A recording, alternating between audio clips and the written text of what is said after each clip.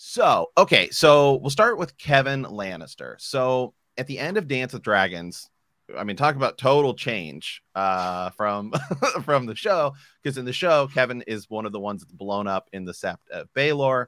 Kevan Lannister also in the books is way more important than he is in the show. Like almost a totally different character, where once Tywin kind of dies, he steps in and he is this patriarchal overseer of the family.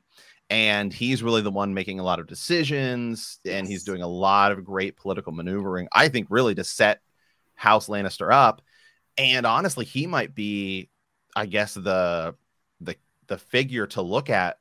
There's all these political moves that he was planning on making before he dies. Like you see that in the he's in the epilogue, right, of A Dance with Dragons, and then Varys ultimately kills him. But he's thinking about, well, you know,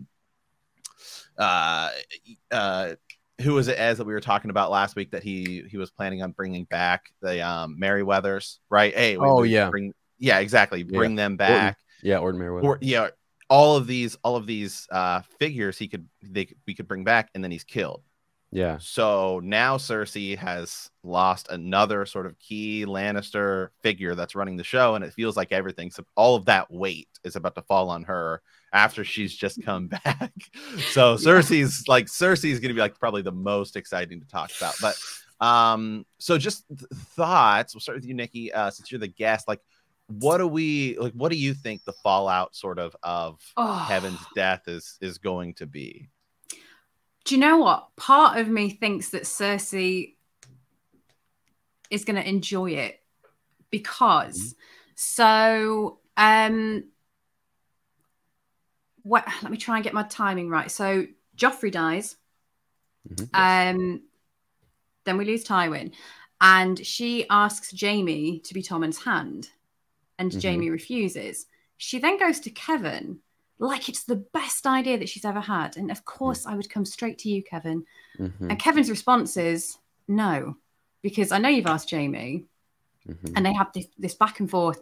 And eventually he agrees on the condition that Cersei goes back to Casterly Rock. And it pretty much says to her, you did such a bad job with Joffrey. You can't stay here. I cannot trust you to keep an eye over Tommen. So I will become Tommen's regent. You need to leave. And she doesn't do it. So I think after everything that's happened with the Faith Militant, Cersei's going to be terrified that Kevin's come back to clean up her mess, basically. I think in her mind, she'll be panicking. Okay, well, what's Kevan going to do to me? I think if you remove him, I think Cersei is going to see that as an opportunity to take power back for herself. She's got no sort of hindsight, bless her. Everything she does is just a mistake. So, yeah, I'm not sure how she's going to spin it, because I think Varys' intention was to either make it look like it was Tyrion, to either wind up Cersei, or have the Tyrells think it was Cersei herself. So yeah, I'll be interested to see how Cersei takes that one, but I think she'll use that as an opportunity to kind of get her power back. Yeah, that's my opinion. I don't know what you guys think. Go ahead. Yeah. No, I think that's interesting that she would think that, and that's a great little recap, by the way, too, because it's this whole it is a mess. She's absolutely created this mess, and she does want just her brother there and the whole thing, and it's then he goes off and does his thing. At first, Kevin's like, he's got to get his house in order and help Lancel out. And then, once Cersei is taken, we got to go back and make things right. So that's a really, really interesting point. It kind of does. Matt said we would maybe drift into the show, but I almost wonder if it does catapult her into well, there's no one to check her. You know what I mean? There's really and actually it's what Varys wants anyways, which is chaos. Cersei is chaos. Just she is already doing exactly what Varys wants. And it's almost one of the reasons why Varys sort of hints at the idea that he likes to, he helps Tyrion once Tyrion gets in. I wonder if there's actually more to the whole, how Tywin and everyone knew about him bringing Shay in, because again, Varys is seemingly friendly, but Tyrion provides too much stability. He's too, he's doing things the right way and makes sense, and so does Tywin. So that's not what Varys wants. Varys is bragging at the end, and people debate whether or not this is true, or is he just, I don't know. He's bragging to Kevan, isn't he, about Aegon? Like he's like talking about young Griff and all those things. And so I feel like this is what he wants. And so so to Nikki's point, Cersei will gladly step in here, and it's the crossbow. Like there's the bolt to the chest, right? Similar to how Tywin died. I think is there a Lannister mark or not a Tyrell? I feel like there was something else planted, and I have to go look it up that might indicate that it was someone else. Like there was Varys, just the way this was conducted, I think is to point to various, people that would create mistrust between Cersei and this person, or more just paranoia about Tyrion, maybe.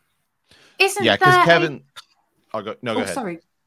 Isn't there a plant in Tyrion's cell after he's freed? Someone leaves a coin, one of the coins that Olenna Tyrell carries around with her, so that Cersei thinks, right, well, the Tyrells have done this to sort of start that snowball. So that would make sense if there was one with Kevan as well.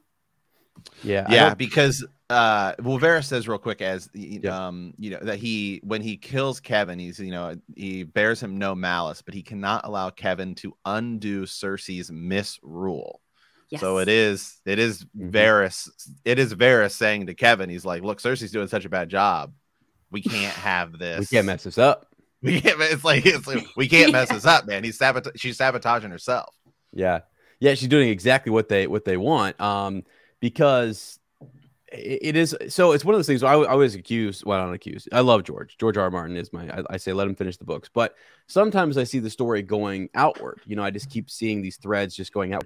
This is one moment with the Kevan situation where if it is true and we're getting a connection between Varys and Illyrio, and we're starting to understand their plot and their scheme, it's starting to kind of bring things back together, and we're starting to get this idea that this is what they want. This is the path forward for young Griff, Aegon, what have you.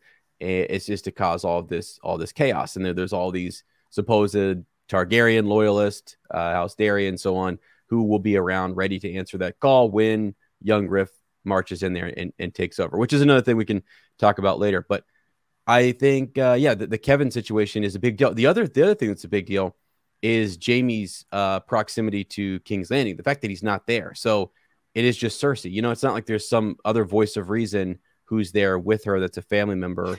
It's just she's all kind of bristled up in terms of like protecting, her family. I mean, even though Kevan kind of slights her here and there, she would trust him more than she would trust this person or that person. So she does approach him at one point.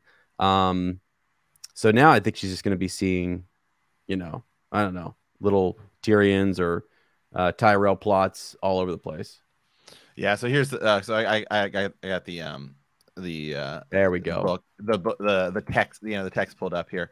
So what happens is it's kind of interesting because Varys comes in and he tells Kevan, I thought the crossbow fitting. You shared so much with Lord Tywin. Why not that? Your niece will think the Tyrells had you murdered. Mayhaps, of course, that's the word to let everyone know that that's it's sort of a lie or anything. With the convenience of the imp, the Tyrells will suspect her. Someone somewhere will find a way to blame the Dornishmen. Doubt, division, and mistrust will eat the very ground beneath your boy king, whilst Aegon raises his banner above Storm's End, and the lords of the realms gather around him. And then he goes into it being Aegon, young Griff, Fagon, right? You want to get down that route too. And then he tells him he's been shaped for this whole deal. Yeah, it's great. So well done, well done. Yeah. I know Varys is much more developed in the books, obviously, than he is in the show, where he's just doing it for the realm, right? So okay.